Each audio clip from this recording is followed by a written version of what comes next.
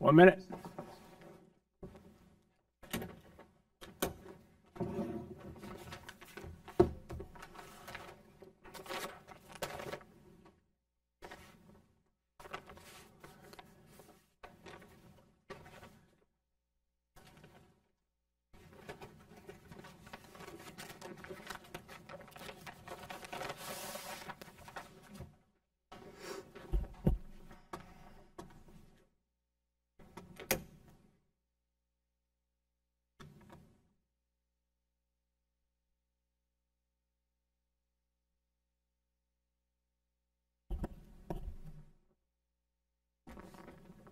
Jeremy Degler. I thought we were talking about that today. He was coming. Okay.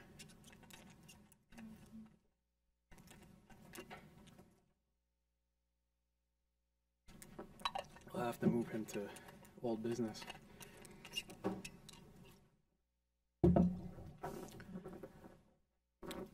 All right, it's 6:01 and the Conservation Commission meeting will come to order. First order of business is thank you to Jeremy Degler, who is not here yet. I'll wait until he does come, because I don't want to praise him while he's not here. So we'll move on to the next item, which is welcome to David Nagy. Welcome.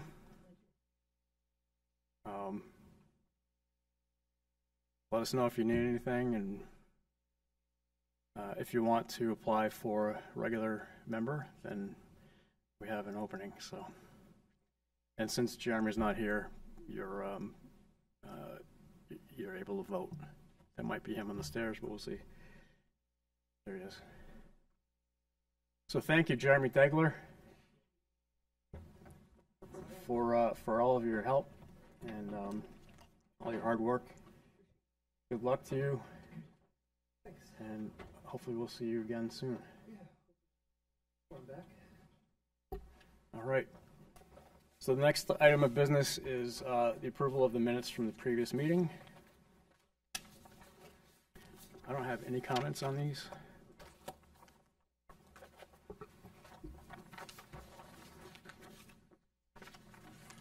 I'm sorry, yes I do.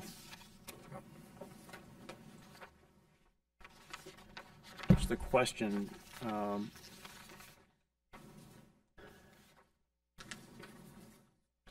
paragraph B, 2/3 down the page, where it says discussion of potential intermittent streams. Not sure of the wording of that one, where it says consensus was reached that attempts to modify this section of the property carry substantially more risk than potential benefit.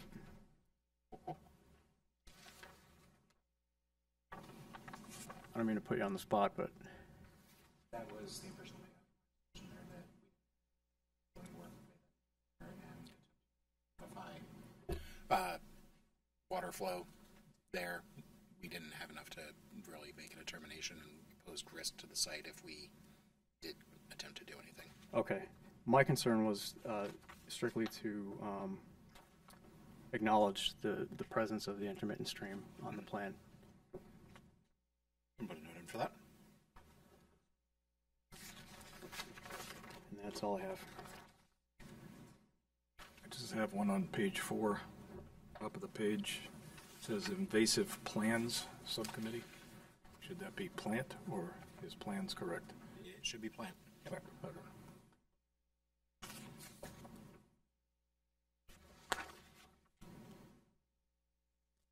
Anyone else? We have a motion.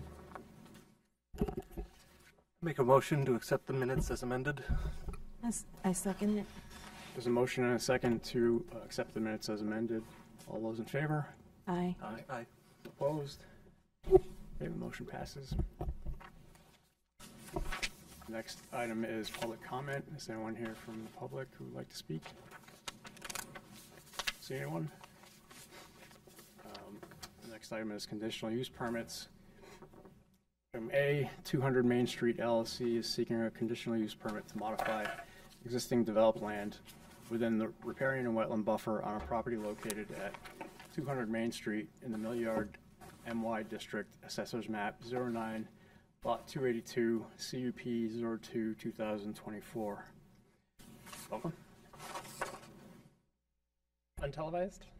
Yes. It's televised. Yeah, so make sure the light is on, please. Light is on. Okay. Paul Goodwin. I'm a senior project manager with Trimberg Properties. Here with Neil Raposa from Civil Consultants. And we are obviously going to discuss the 200 Main Street project here with you. I'm just going to run through very high-level programmatic and sort of historical elements of the project, and then Neil can walk you through the more detailed technical aspects of what is before you this evening. So the property was acquired by Trimberg in the early 2000s. Since then, there has been 3 substantial fires on the property. I provided you a photo that I think is actually very helpful of seeing what the historical condition of the site was. It was a fully developed urban mill yard site, former Great Falls Bleachery, a number of interconnected buildings, only one small segment of which is still standing. The foundations and slabs and rubble from those buildings are largely still on the site. And we're now moving forward with a proposal for a new project. So effectively 2 buildings. So there's a new building closer to the river that will have apartments in it, ground level parking under the building, and then behind it, we're keeping the last remaining historic segment of the mill of the bleachery, and then attaching an addition to that with more apartments, and that will have the majority of our amenity spaces. The new addition will also have parking underneath the building on the ground level. Those are 4-story structures. In total, we're estimating about 145 apartments. I would also note that this site is in the urban exclusion zone, urban exempt zone. We are going through the AOT process. Neil can speak more to that. But my understanding of the Somersworth regulations is that we do not have a carve out for urban exempt zones. So that's why we're before you this evening. Let me just interject there. That's right. And on my part, when I drafted the ordinance, that was an oversight. So it's how it stands, but the intent was to include this. So thank you. No worries. We'll work through it. So Neil, as I said, we'll walk you through. I'll just flag one other thing because I know from my time on the Somersworth Planning Board that this is something that we care about. The planting plan in front of you includes primarily native species, but we also checked with the planning department based as recommended from our landscape architect to include native adapted species, which are hybridized natives that are potentially better suited for urban growth and or landscaping. So there's a slightly wider variety of plantings than you might see if we stuck to just the native species planting that was provided by the city. So with that, I will turn it over to Neil for more details. Thanks, Paul. Neil Raposa, Civil Consultants. I think Paul did a good job with a lot of the background information for the project. As far as the conditional use permit we're going for, it is just for our work within that 100-foot setback. For the most part, it's going to be less impact than has been on the site, in previous iterations of the development of this lot, as is kind of seen in that photo that Paul provided. Our current plans, there is fairly minimal planting right up against that shoreline. We'd like to have a stabilized vegetation without a lot of rooted plants up against that wall. There's currently a fairly large retaining wall that runs along the riverbank there, so it's a flat face right down to the water all the way through the site until you get to the location of the old steam plant, which is down kind of at the corner of our site there. There's No earthwork planned anywhere beyond that retaining wall, and that will be more to stabilize it and to provide a river walk at this point, closer to that wall than the rest of the development there. The access drive that kind of loops closer to the wall at the riverside, it was meant to mimic one of the drives that was there historically. So we're trying to keep the coverages at the very most the same as they were before, but from what we can tell from the historical data, we're reducing it quite a bit with respect to what we're proposing now. We did perform a slopes analysis on there just to show that we're reducing the steep slopes within that 100-foot buffer. I have a blow up here.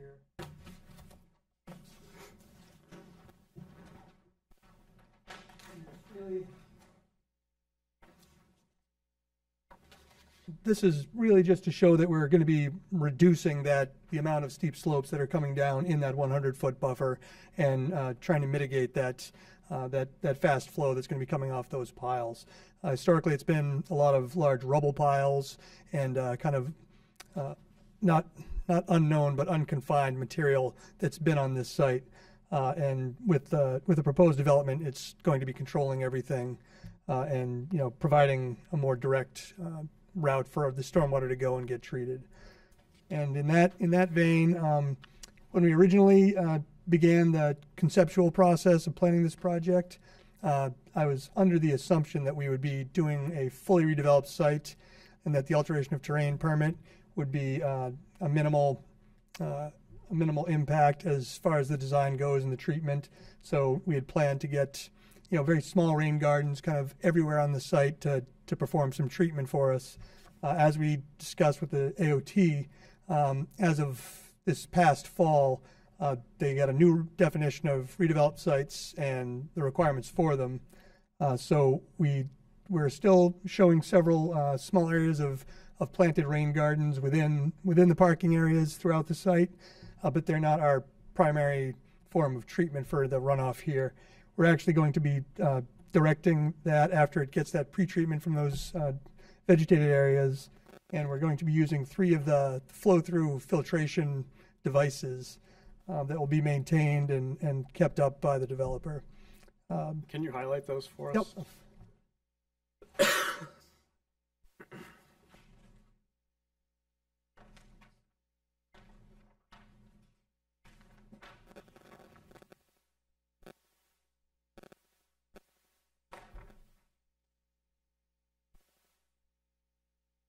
So if you're looking at your plan here, the first treatment area is we will have a series of catch basins and pipes directing flows to a jellyfish filter, which is flow through. It's basically a 4x6 catch basin that flows are directed to it, and then it flows up and through several treatment cartridges that are maintained, and that removes the metals, suspended solids, and all of that to the DES's requirements. And then that will outlet through an existing sluiceway directly into the river on that side. The second one is down in the area of an existing catch basin that was put in historically to serve this portion and then run through the rest of the lots to that existing 60-inch culvert that empties out into the river down off the page here. And that collects this portion of that roadway, the building, and some of this overflow through here. What's that structure going to consist of? Also another same jellyfish. Okay. Yep, we kept it consistent with all 3 of them, so it'd be an easier maintenance activity. And the third one is located up near the entrance here, and this is where there's that. If you've been on the site, there's a larger paved area that kind of bumps out here once you get through the entrance, and that third one will be sitting right in there, receiving water from the existing structures there, as well as the new ones intended to catch all our entrance drive through there. Thank you. As far as Other permitting, DES requires a sewer permit for flows of this size coming into a municipal sewer. So that is in the works. We just received word from sewer water that it is acceptable. The flows are going to be acceptable and they have capacity for them. Beyond that, it's a fairly simple project on the surface. Once you get down to the utilities and foundations and all that type of thing, it gets pretty complex. But as far as what we're trying to accomplish here, it's fairly self-evident how we're handling it. Thank you. Thanks. So the regarding the drainage, going back to the drainage again, I assume that the curbing and so forth isn't all intact. The Existing, whatever was there for stormwater management. There's some is intact and some is not. Yeah. Some of it is the main drain through from the city that comes down through. That portion of it we've kind of segregated our flows from and getting it treated prior to that, and we're just allowing that main culvert that runs up through. There's a culvert that runs all the way up this drive here and then cuts across beyond the building, cuts down. This goes into Main Street under the railroad tracks, and that's from way back when it was still I think Spring Street or the street actually came all the way into our site. So that's all going to be maintained as is, and the only portions that we are not sure on the functionality of is this culvert coming through here, which is most likely buried on our side. It was in a catch basin that was filled with debris when we went out to do the survey, so that would have to be cleaned out and pulled through. Okay. And along the river, will there be silt socks or? Yep. The current plan for that. And I did have an updated demolition and erosion control plan.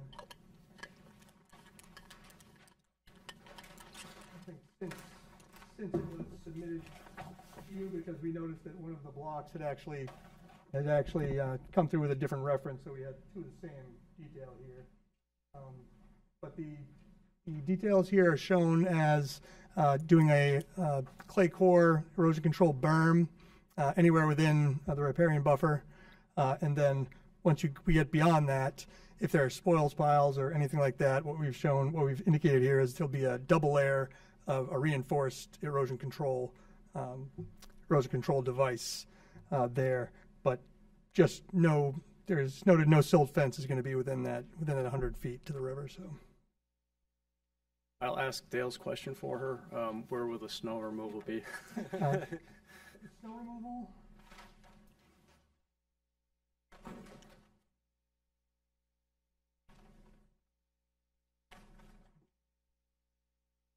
So snow removal currently slated for the portion here is the portion that's closest to the river, and that's intended to be kind of piled on where we have this extension of this drive.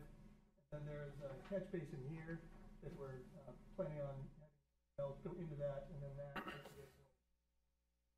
So we're trying to capture as much as we can without getting it into the area that would see it.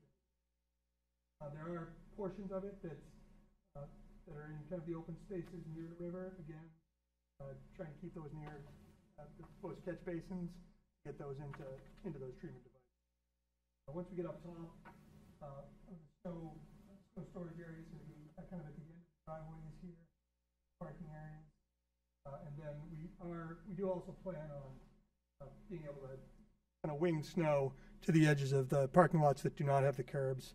It's one of the reasons that we're asking that some of the parking areas don't have to have those curbs. So. Okay. And will it be regular salt and sand? We have a minimization for the salt and sand application within the stormwater maintenance plan that we put together, not the pollution prevention plan for erosion control during construction, but the actual maintenance during the operation of the development. So it's going to be less than a normal salt and sand situation. After the construction is done? Correct.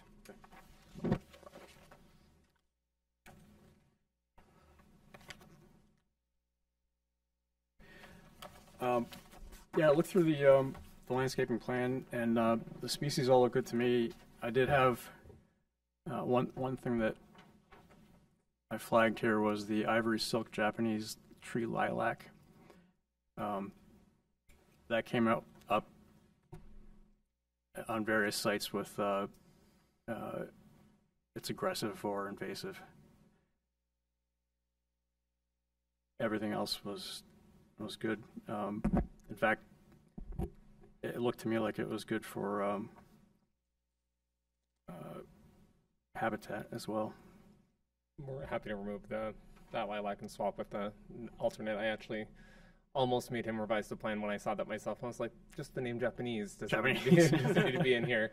But no, not a problem.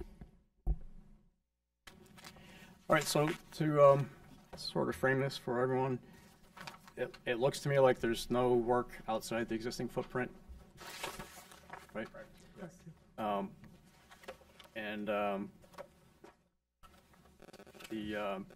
The reason that it's coming before us is because of the riparian buffer. There's no wetland involved, correct? So the concerns that we have, I guess, are primarily erosion. Any changes that may make that worse, and any recommendations that we might have to improve things.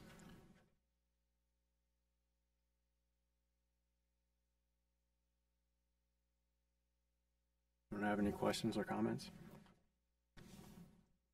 I did want to note that we are seeking the 2 waivers on this one. One of them was the high-intensity soil survey, just due to the nature of the site and the coverage, and it's kind of been built up and knocked down several times, so we wouldn't really glean any new information out of that.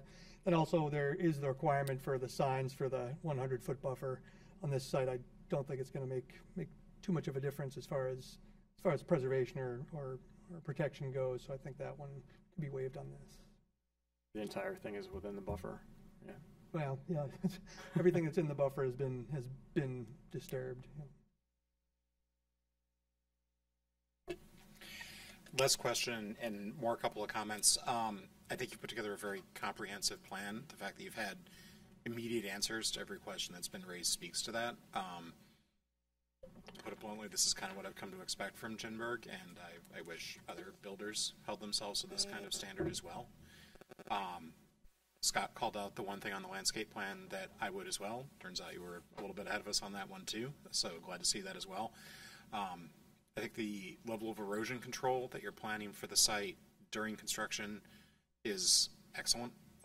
Goes to the level that we'd hope to see for a project along a river that's a major water source for the city, and the fact that you're also looking to minimize the salt sand impact on that once the site's up and running speaks very highly of this as well. Can't say enough good about this, and looking forward to seeing you planning. So I would just echo that. I think I've been on the commission almost, I don't know, a year and a half or so, and have never seen a packet like this. The planting plan is awesome to see, and like Scott mentioned, I can see these sort of micro habitats for, pollinator habitat, all this kind of stuff.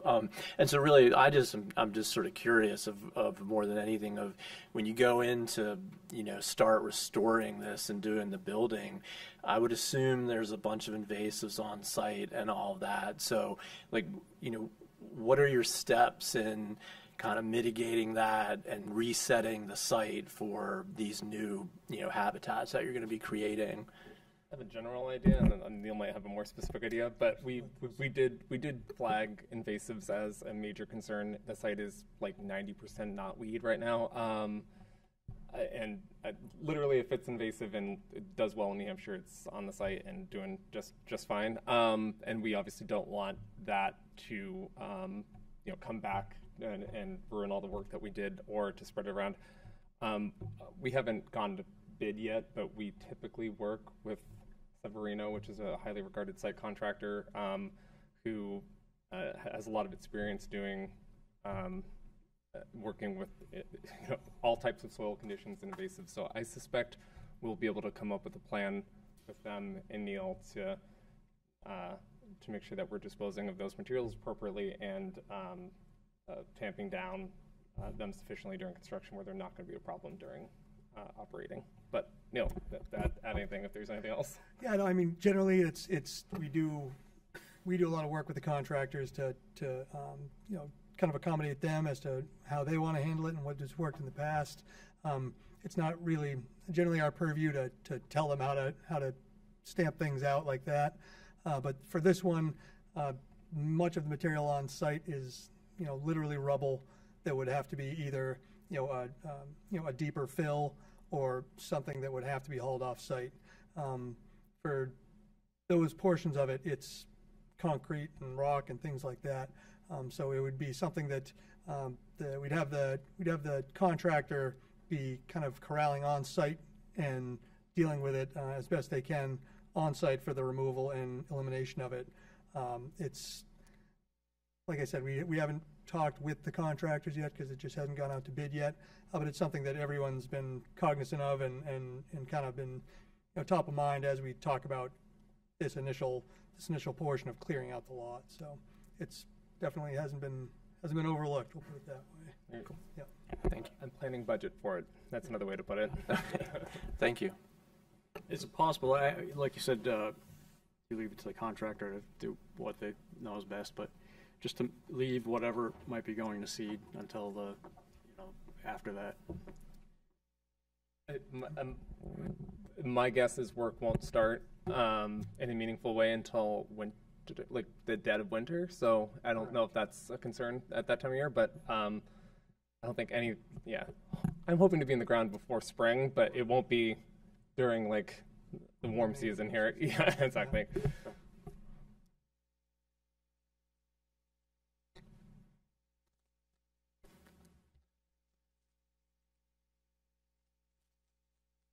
you have any motions? Yeah, I think this looks great. I'll make a motion to approve the conditional use permit as presented. What about the planting? Oh, with the removal of the Japanese lilac species. I would second that. Any more discussion? All those in favor? Aye. Aye. Any opposed? Okay, the motion passes. Thank you. Thank you.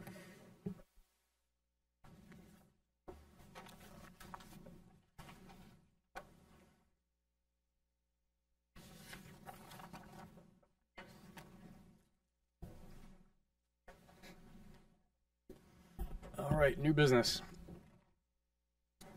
Election of a treasurer. Anyone interested? Comes with the folder. It's a really nice folder. Do you want to give a little brief of extent of what you had to do, just so that anyone that gets involved in it might know? Yeah, it's really simple. I typically email Barbara Ross on the Monday before the commission meeting, which I forgot to do this week. I apologize. And then she'll email me back a monthly report, and you just read that off. It's pretty simple. If there's any grant issues that come up, there's some information here about grants and potential funding sources, but that never came up during my tenure, so anybody... And no embezzlement, right? Yeah, no, I didn't steal any money, so I didn't get rich off of this position, but... You are leaving quickly. Can people hold more than one position? I don't know about that. I don't think your rules of procedure talk to it, but typically, only one. You do have copies of your rules of procedure. I finally remembered to give those to you, so apologies for the late. I think typically you want one person per position. In case there's a plane crash. You can't go down with all the knowledge.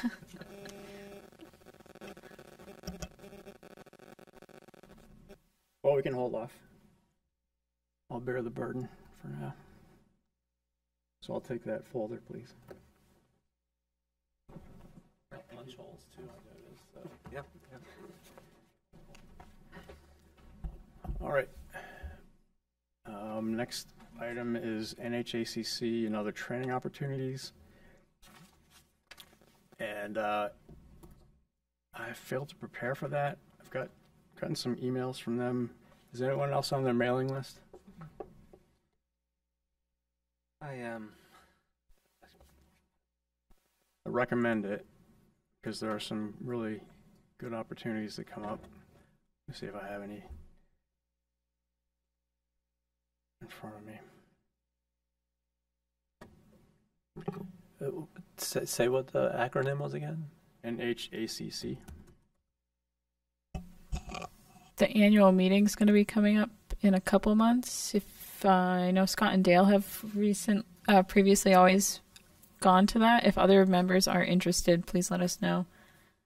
Typically, November, I believe. yeah, you email me in October usually about registration. Yeah, easement monitoring workshop for conservation commissioners is on the 23rd of this month from 10 a.m. to 4 p.m. at the Harris Center for Conservation Education in Hancock. Nice place. A little bit far, but maybe worth it.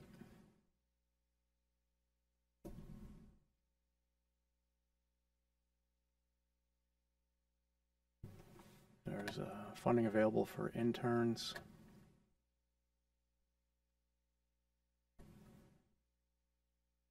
So, I'll send out the URL, and at your pleasure, you can sign up for the emails or not, and then I'll forward you whatever I find that looks interesting.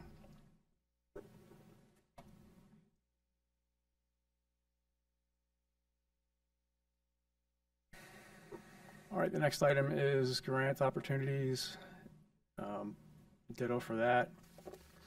Anyone else find anything, Doug, for the inventory or Dale? The tree inventory. If you've stumbled on any potential grant opportunities. No.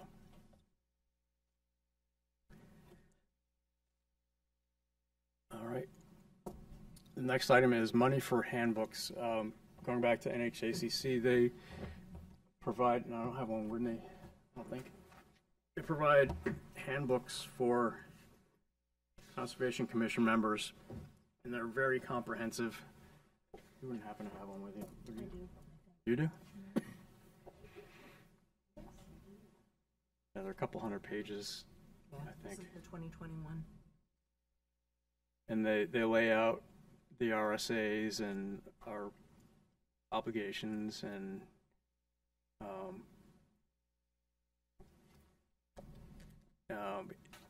optional duties, and there are all kinds of resources in there. I was, and they're $20 a piece, I just checked. I was hoping to get one for every member. What year is yours? 21. Okay, so there have been some legislative updates since then. Is anyone interested in allocating some funding for that? Get everybody a handbook? We would have to vote on it.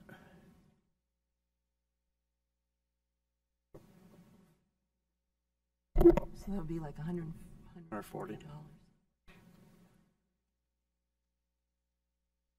I'll make a motion that we allocate $140 of Conservation Commission funding for the purchase of handbooks. I'll second it.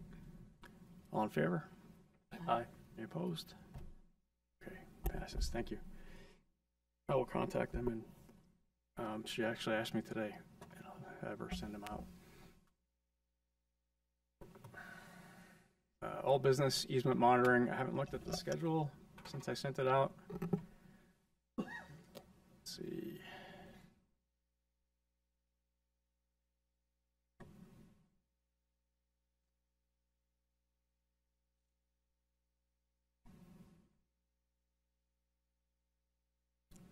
August, Kevin, you and I are on the hook for reports for Malley Farm and Malley Farm 2. We've been there a bunch, so I think we can just put our heads together and draft that up. Do you, I've never seen the reports. Do you have an example of what's needed for those? Is there maybe you sent that around, a template or something? Yeah, I'll send it. Okay. Yeah. And then we've got on the 17th, Jeremy Rhodes. Are you able to do that, or that's Cameron Farms?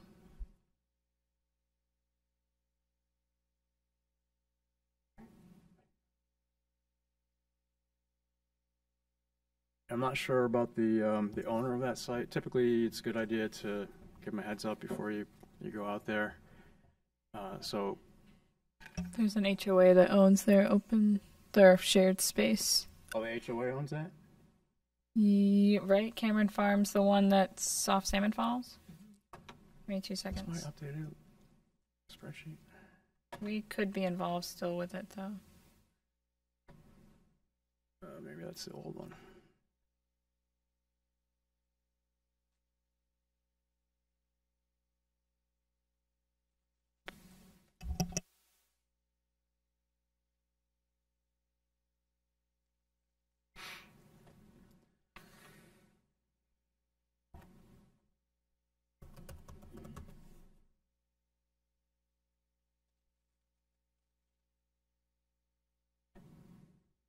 Oh, sorry, we might own that.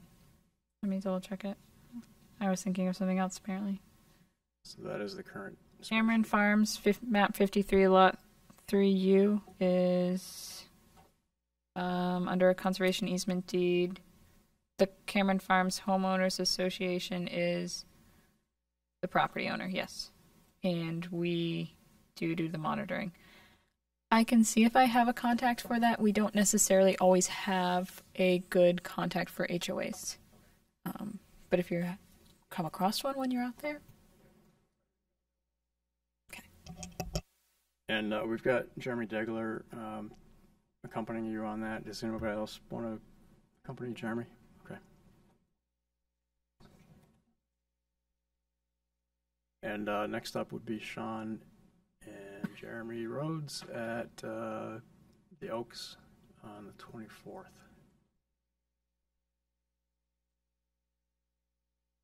That's the Oaks 98,539. So there are 2 parcels there. Let me know if you have questions about which one. So it's map number 5 on that one. All right.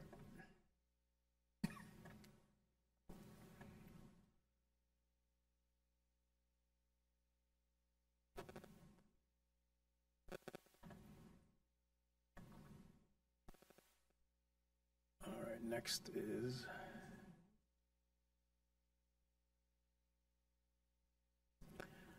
full business, unless we have any other new business to bring up.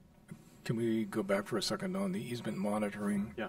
I think what Jeremy was talking about before, the forms that are used, if we can all get copies of that. And the other thing, on the forms it says map such and such. Where are those maps? The tax map, the city tax map, so it's Access GIS. Oh, okay. I can send you a link for that too. Oh, I've got it. I can always help you if you have questions on things like that. If you have any trouble with any map lot or property owner information, feel free to reach out to me. Okay. Thank you. I don't know if you've ever hovered over a parcel, the map number on the parcel. It'll show you the what is it called? Patriot something. Like the CIA card or whatever. So the assessing information is attached to primarily all of the cards. Sometimes you do run into properties that the linking doesn't sync up for whatever issues. You can either hover over it, or when you search a property and you click on it, there is the Patriot Final FY property card link that comes up under, like, with all the information. Or when you click on the parcel, the property owner information does come up on it. Typically, the most current information, which conservation properties don't typically change hands as much as regular property does, it's in the little blue box rather than the card. The cards only get updated about once a year just because of the push required for it, but the information in GIS is updated frequently. I can explain it further another time if you'd like to. It's kind of just nuancy.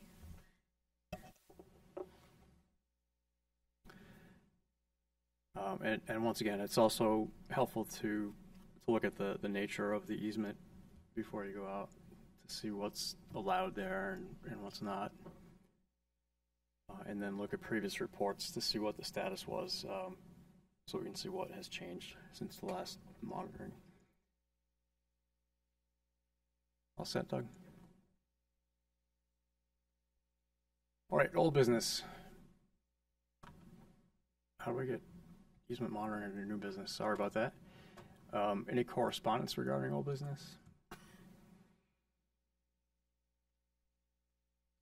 Member items, subcommittee items, and reports. Wildlife management plan for Lily Pond parcel. I don't have any update on that. Invasives plan subcommittee report. Dale Smith Kenyon. Well, when Doug and I went out to the cemetery this week, there's, as you noted, a lot of invasives there. So I have to get, my next step is to get in touch with Mike Babinski and see what the plan would be to get control of some of those things. There are some big swaths of bittersweet that were climbing up some of the oaks. And then there were some that were just like around the bases that hadn't really started yet. So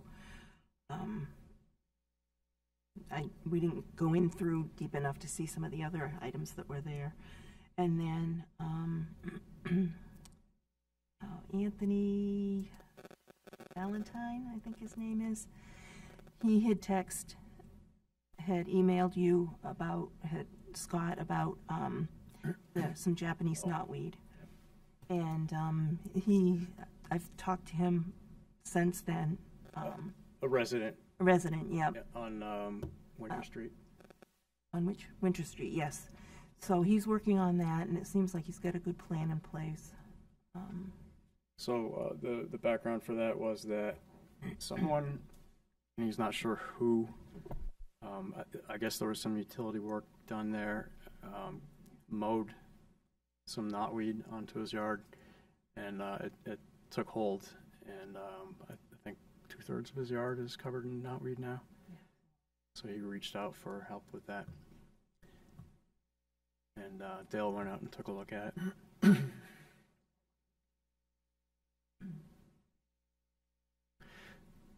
So back to the cemetery, I had driven by, the last couple times I drove by, I noticed some bush-looking things that looked like possibly bittersweet, and so I went out and walked all the avenues and took pictures of the significant stuff that I found. Talked with Mike Babinski and sent out a Word doc with all those photos and some background for management.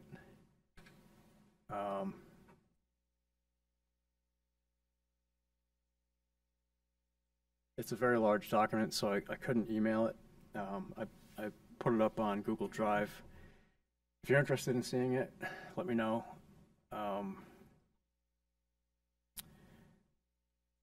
But it's for the cemetery is really, in terms of, so there are, what, 4 or 5 invasive species that I found. There's the beginning of barberry. There's glossy buckthorn is taking hold in, I don't know, at least a handful of spots.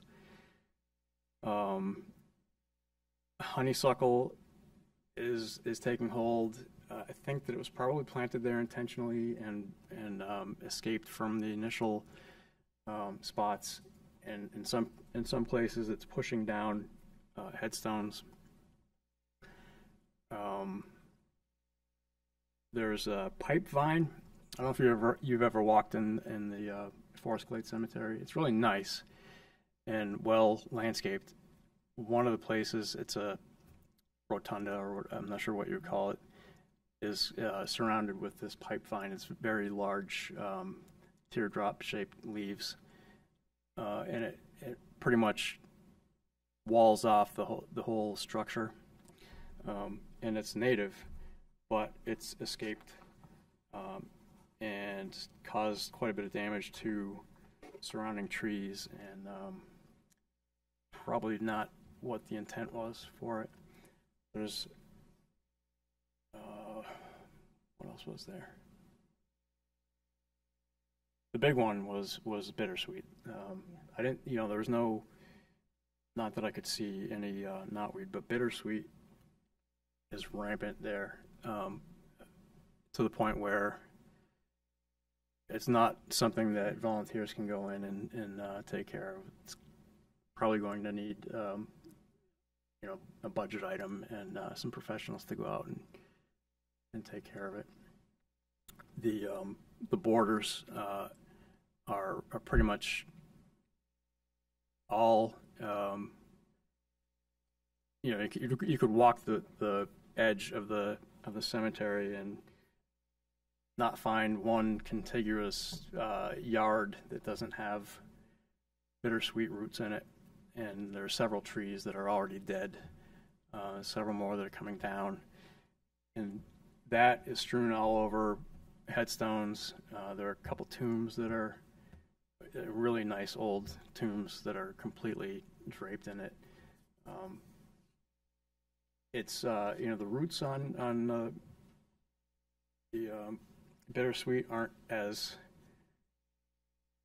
damaging generally as the glossy buckthorn, but over time it does break down the concrete and stone. So on that note, I was hoping to, and I floated this to the city manager and to Mike Babinski, to come up with a presentation for the city staff and maybe the land use committees,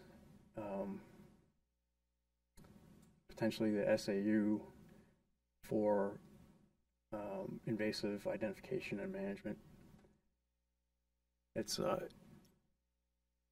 it's gotten pretty far ahead of the city, and we're going to have an ounce of prevention sort of thing is better than a pound of cure.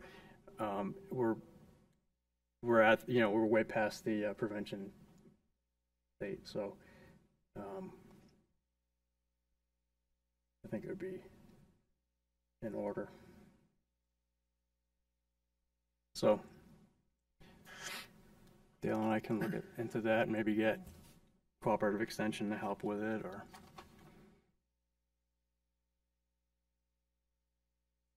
so. Anything else on the invasives? No, that's all I had at the moment.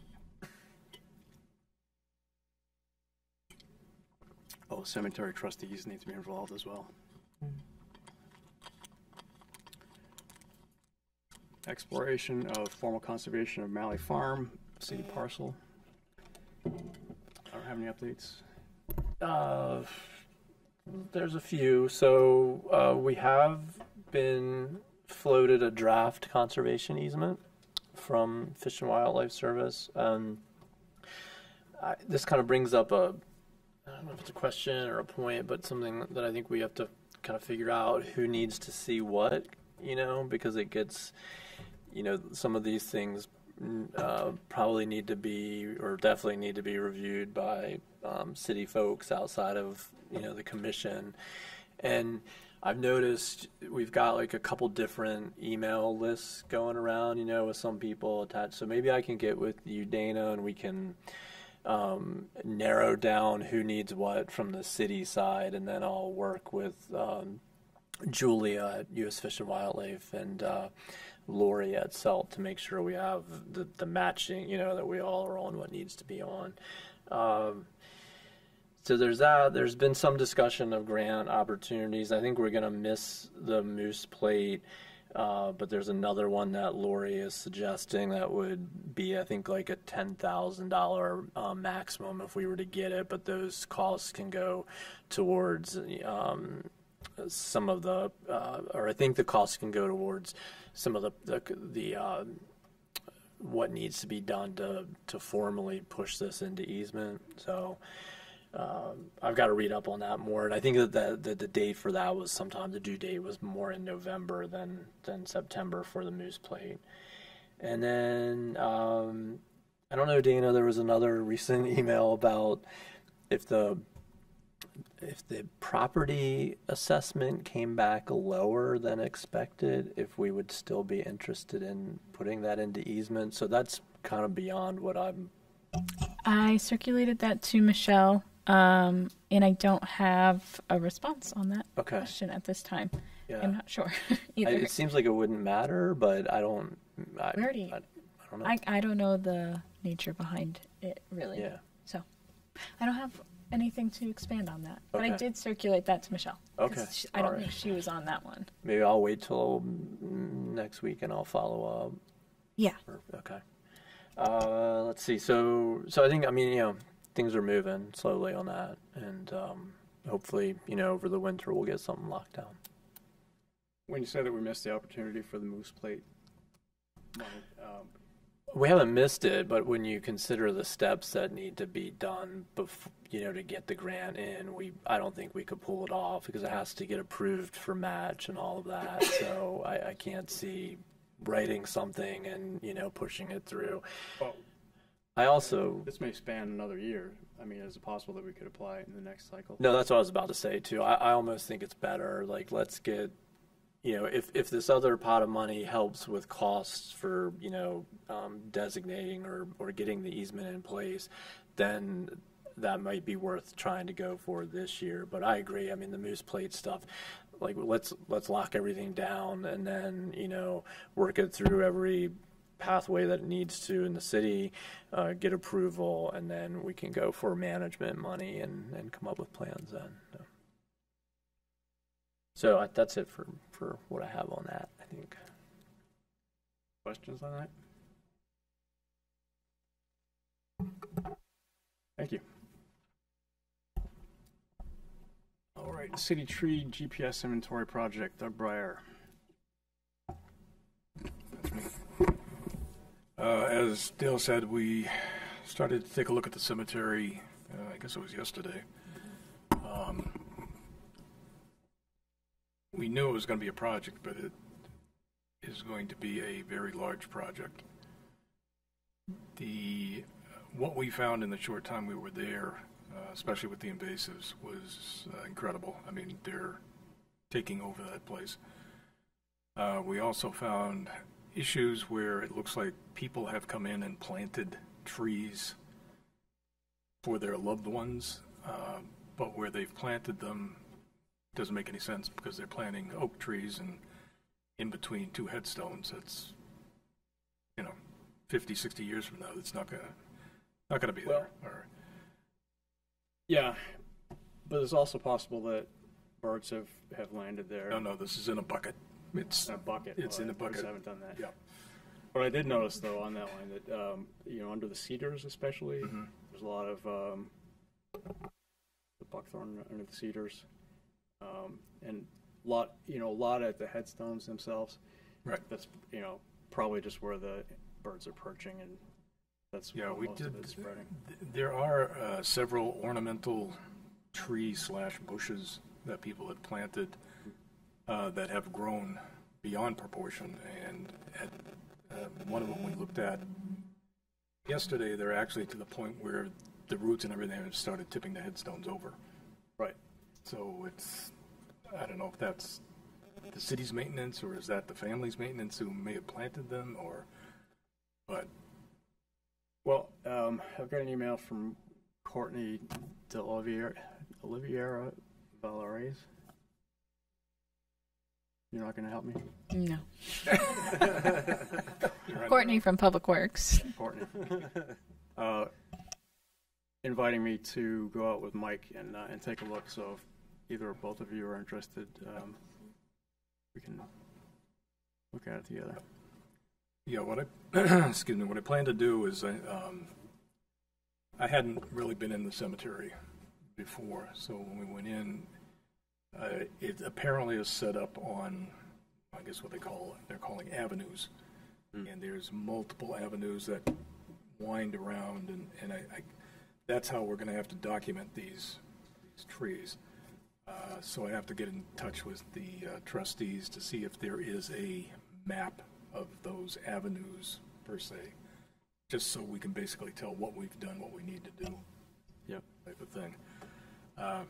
The trees we're seeing out there are amazing. I mean, some of these things are 100 feet tall and have been there for 100 years. So, yeah. Like I say, it's going to be a big project. So. Courtney may be a resource for you regarding maps. Public Works may have that information as well if you want to connect with her regarding that information. Okay, very good. I won't ask you to spell the last name. You can find her on the website. Thanks. It's a very long last name. Yep. Yeah, that's about all I've got. So regarding those trees, aside from the inventory, I think before a good management plan gets in place for the invasives, we ought to at least cut the bittersweet at the bases especially the cedars that are all Yep. poised to be taken over. Yeah, I would want to run that by the trustees before we just go out and start hacking bittersweet. Yeah, well, right, we would leave it in place. Just snip it at the base Right, so right. that it dies. But if they see you out there with, cutting Right. tools, they might. Yeah. Well, Mike works with them, so Yeah. it'll help. All right, so I will copy you guys on that.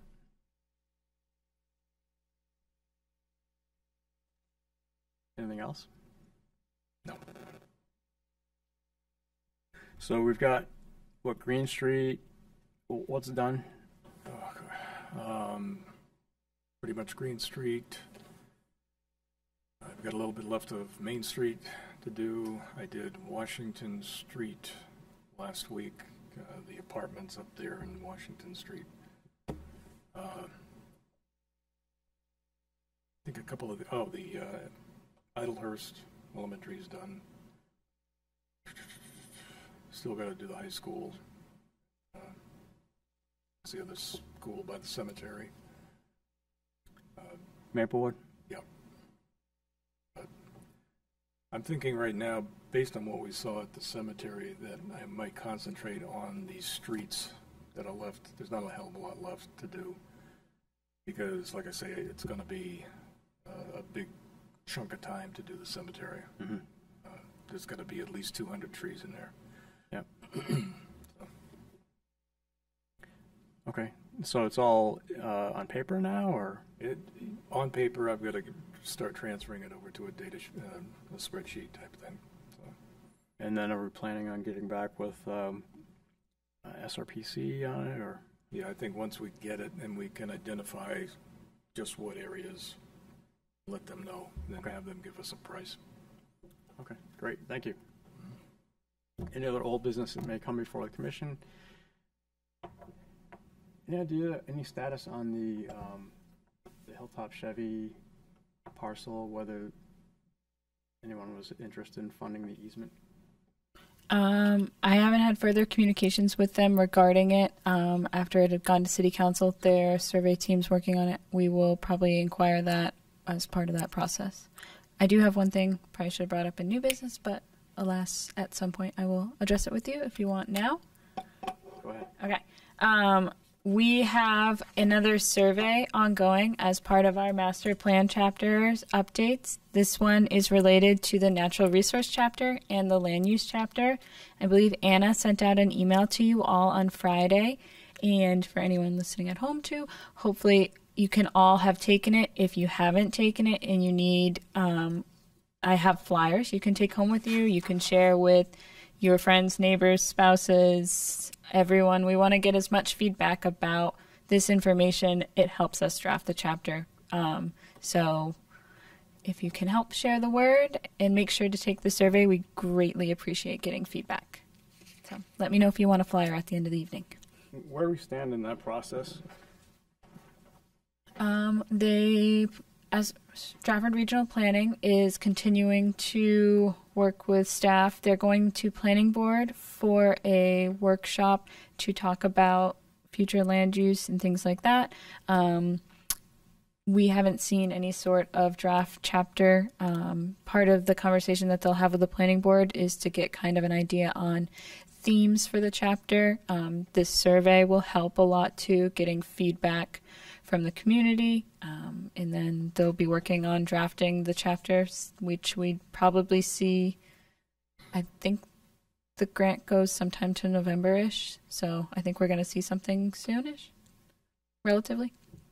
Do you know the date for that? For the planning meeting? Next week on the 21st. 21st? 21st. All right, cool. Yep.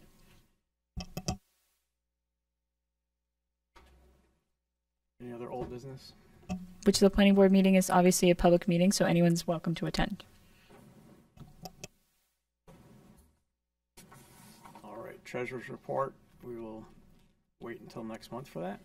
And does anyone have a motion for adjournment?